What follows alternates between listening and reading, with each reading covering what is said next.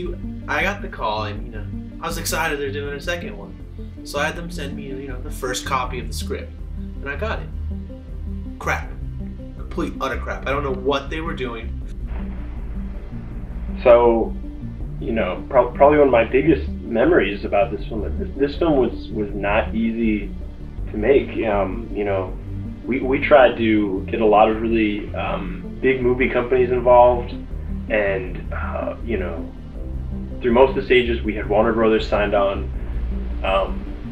Yeah, but we all know that was a bad idea. They quit, and I dropped my pants and I pissed on their front door. And so I started doing a little brainstorming.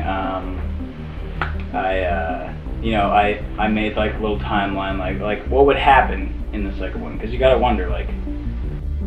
Yeah. So it was definitely an upgrade. The Detective Pooch to Agent Pooch was big time on the movie. They never talked about it yet. Mm-hmm. So it was earlier this year. It was a week before Memorial Day. I didn't have any plans. I wasn't looking forward to it. I don't really have any friends. Most of my family's dead, and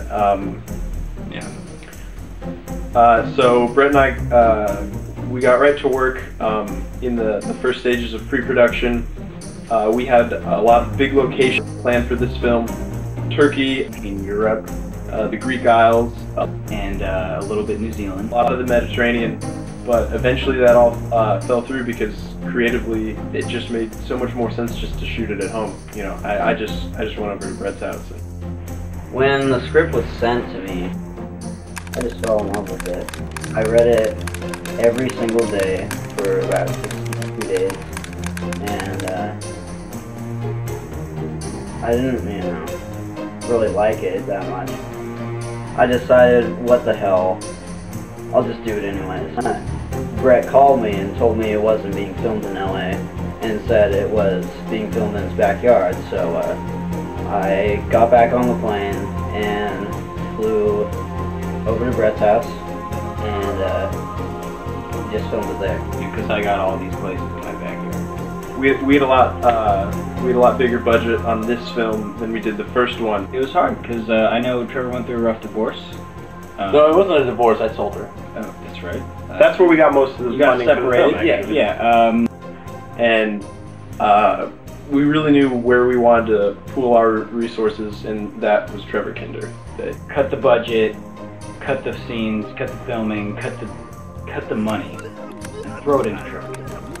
They spent a good sum of money getting me in on this movie, since I was doing a favor on the last one. That he was the one actor that we knew was going to make this movie exceptional. But there was a lot more choreography in this film. I had a sword in the first film, but I didn't actually use it.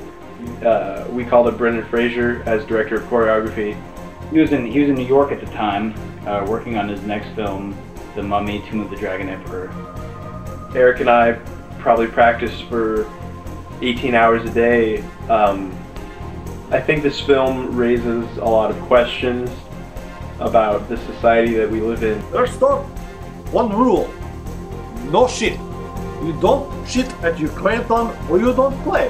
When people go and see this film, they're gonna walk away. They're not gonna feel good. They're probably gonna be mad at their significant other for about a week. Tell us about your exercise regimen to prepare for the obviously, more intense physical requirements of this film. Right when I wake up in the morning, 5 jumping jacks. We walk to the set, and we usually see Trevor, doing his thing. That's pretty much it.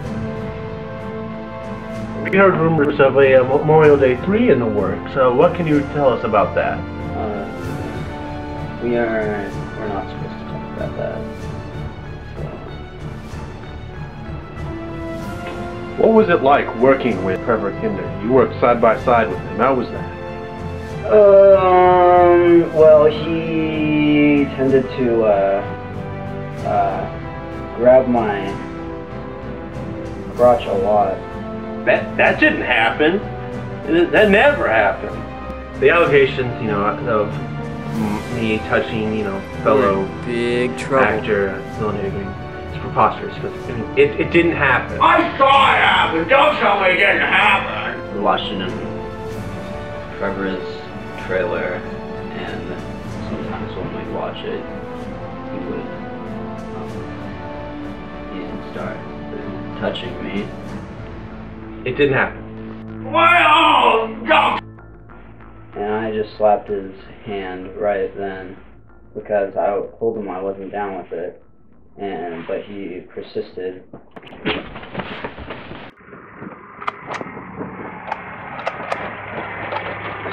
The fate of the world is in your beard. Well, it was Memorial Day. I don't even. What is Memorial Day? I don't even. Memorial Day is an old Jewish holiday. Interesting. So far, that hasn't had too much of an influence on the film, you know. I think James Cameron gave me a call while we were on, you know, set, and he was asking me how we are doing this. And what did you do? You told him to I told him to shove it, Yeah. and I threw my phone into the bathroom and told my agent to fire him. We fired James Cameron. We're in the early stages, and anything's possible. I'll leave you. Brett Nelson. Brett Nelson. Anything. One more question, please. Brett Nelson. What? Yeah, we're done.